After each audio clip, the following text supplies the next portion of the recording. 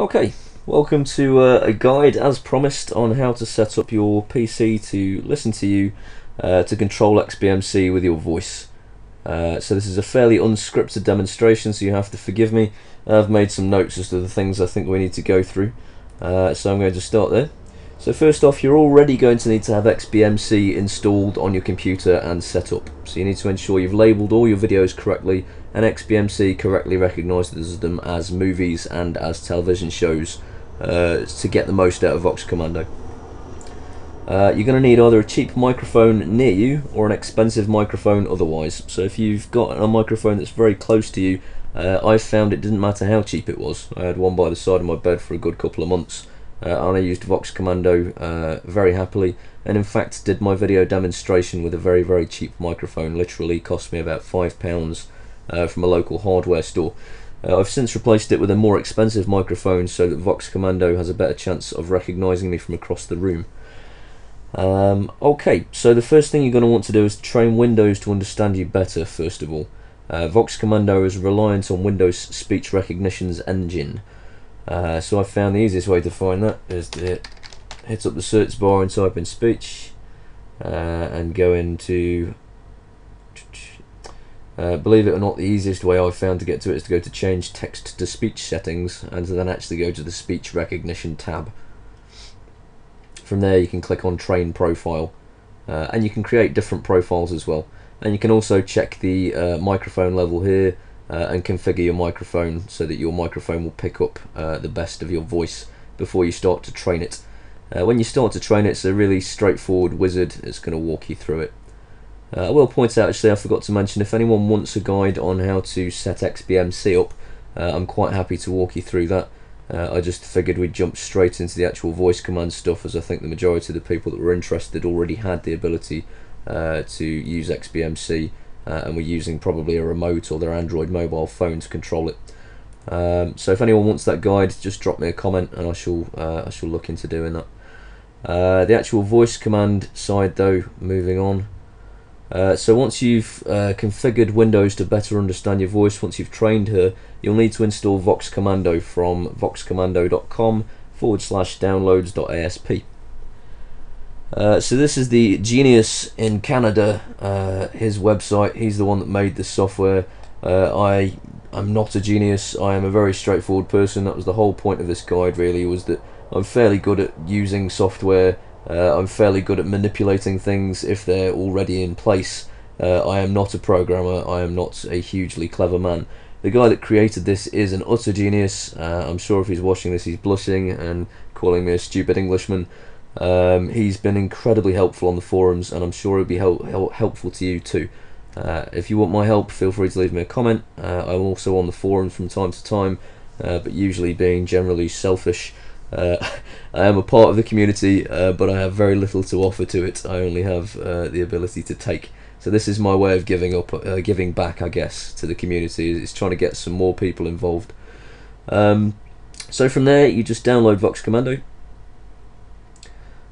So I have about 20 meg of broadband, so it should only take a little while for it to come down.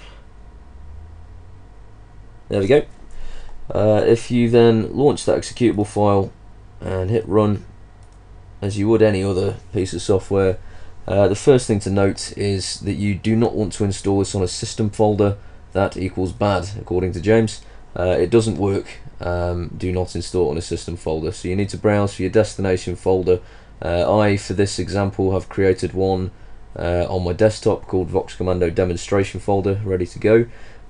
Just create your own and stick it somewhere where it's going to be easy enough to get to, because you're going to want to be able to get here to do your programming to begin with, and you can bury it later if you want to. So I'm going to select that folder, hit OK, and then click install. And there we go, it's as simple as that. You get your usual readme, which gives you a little bit of information, some of which I'm going to be covering in this video anyway. So if I go back to my desktop now, I've got my Vox Commando demonstration folder there with all the installation in there. So these are all the things that Vox Commando references when it's running. This is your Vox Commando exe. I just create a shortcut on my desktop I also put it in my startup folder in Windows, so that when Windows starts up, it automatically starts Vox Commando for me.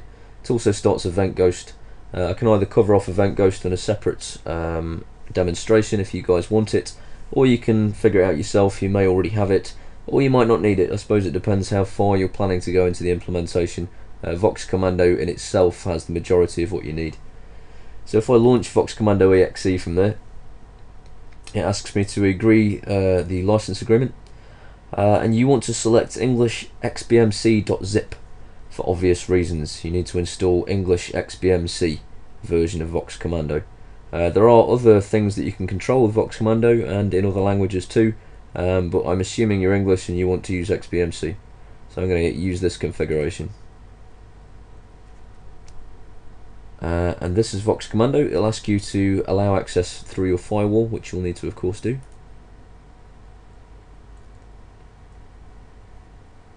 And this is Vox Commando in its simplest form. It's listening to me right now.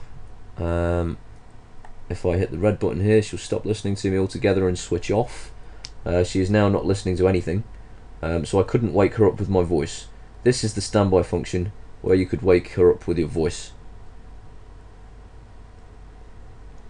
So she's already programmed for controlling lots of different XBMC functions by the genius that is James. So if you go into edit, you'll see there's a whole big tree there of different commands that have already been programmed for you. So it doesn't get much more simple than that. I'm going to show you my Vox Commando though, so I can show you the different commands that I've implemented.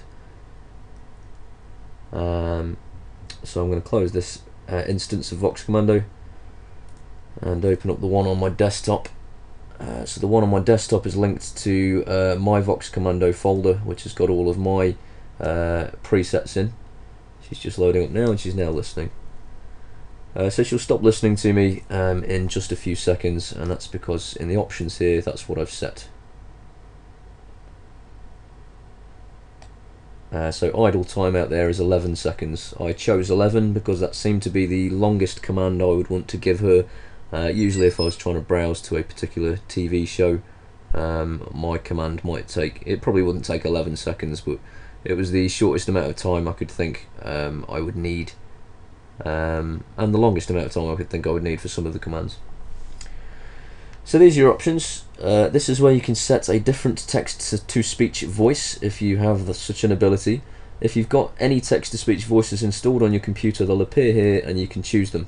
I think hopefully in the later versions of Vox Commando, choosing one of these voices will work for you. It didn't immediately for me, and I discovered later on it's because Kate was actually Mary, and Mary was Kate, and Susan was Ludovico, and so every time I was trying to switch to Kate and I was getting the usual boring Microsoft voice because they were the ones that were swapped over in the background, I was thinking the installation for Kate hadn't worked properly, and I reinstalled Kate and it all went a bit nightmarish.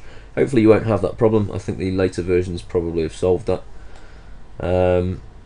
You can have an automatic use a prefix and put in a name in there. I haven't done that. I've actually put the prefix into my listen command, and I don't use this. This is what you would use if you just wanted it to be as little programming as possible, I suppose. And by programming, don't get nervous. As I said at the beginning, I'm not an intelligent man, trust me. So you can change various options here, and most of them are you probably want to leave as defaults. The required confidence you will want to adjust for your microphone in accordance to how often she mishears you, doesn't hear you at all, and implements commands you haven't really said.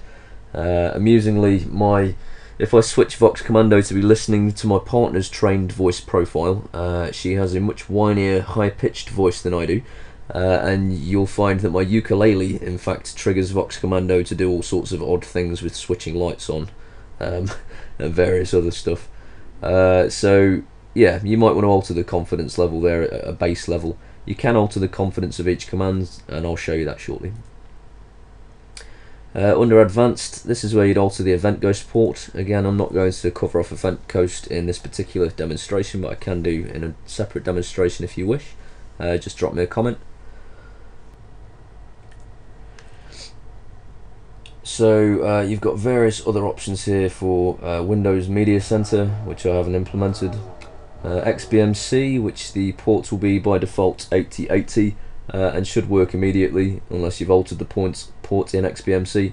I had a problem at some point which meant I had to alter the port, and so I've changed mine to 2340. It works just the same way. You just have to go into XBMC and alter the port number in there to what you have accordingly in Vox Commando. Under system, I've not really altered anything in here. I don't think. I think it takes you into the different places where you can alter Windows speech recognition and Windows text to speech and that sort of thing. Gmail, which I haven't managed to get to work. I haven't bothered with it. Events I've not really used, and plugins again you're probably not going to use until later on when you start to get bored of the magic that is XBMC and you want to try and get even more out of your computer and you want it to tell you what the weather's like and that sort of thing. You might come in here and add some plugins. The weather plugin is particularly interesting, but we'll come back to that. Okay, this is Paul Hibbert from the future. I've just gone back in time to tell you about this next feature because I totally forgot to do it the first time around. And so if you want XBMC and Voxcommando to work together properly, you're going to have to tell Voxcommando about your media collection. So Voxcommando by default doesn't know that you've got Big Daddy the movie on your PC. You need to tell it that you do. Now fortunately that doesn't take a lot of doing. There's this little option here called Generate XML, and you click Generate XBMC, and she's now literally going and looking at all the media in XBMC and adding it to her vocabulary, so that the next time I say I want to watch Big Daddy, she'll go and put Big Daddy on for me. She won't be able to do that unless she knows it's there. There are Vox Commando voice recognition actions that you can create to do this with your voice, so you can say refresh the database and she'll go away and do that as well.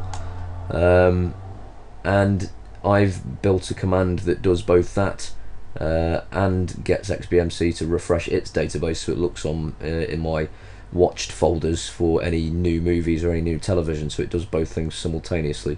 So again, if you want the XML for that, just give me a shout in the comments and I shall send you the XML quite happily, or walk you through how to do it yourself. Okay, I'm now going to go back to the future and leave you with past Paul. Alright, bye bye. This is actually Paul Hibbert from the further future. You might say I'm now editing my video for YouTube and realising I'm approaching 15 minutes. So I'm not going to hand you back to past Paul, I'm going to hand you back to future Paul, who is now actually going to stop the video and tell you need to switch to part 2 because my account doesn't let me do more than 15 minutes at a time. Bye bye.